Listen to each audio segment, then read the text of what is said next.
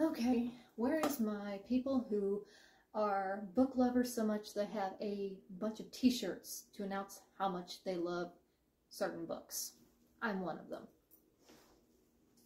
We're going to start off with my obstinate, headstrong girl. This is from Pride and Prejudice. If you love the books or the movie, you know that line. Then I have, wow, I'm going for a few Pride and Prejudice back to back. I got this one off of TikTok. I saw it and I bought it off TikTok. I think it's the only thing I've actually bought off of TikTok. But it was so great. Look at it.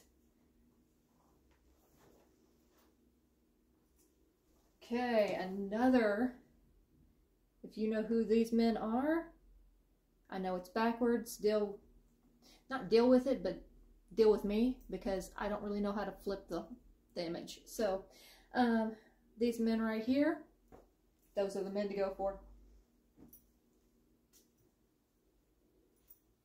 Then we got a Luna Lovegood shirt from the Harry Potters. This, apparently I have a little bit of Luna Lovegood in me, so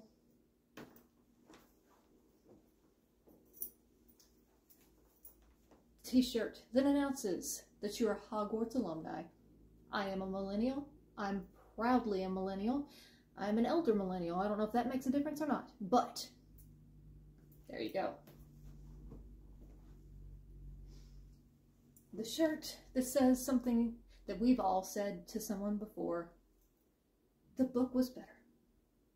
It just is. Sometimes that's the way it goes. The book was better.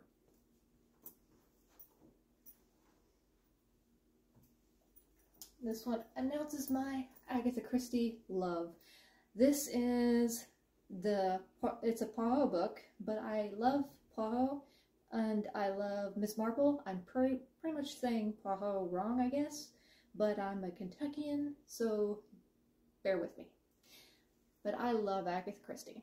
I blame it on PBS, with the Masterpiece Theater introducing me to her stories, so yeah, that's their fault. I have this, which is a local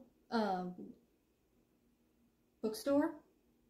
It has a Groucho Marx quote on the back, but I've never worked here, but I just like the t-shirt. And last, I have my childhood favorite book. My sister read this to me when I was a little kid. It is There's a Monster at the End of This Book.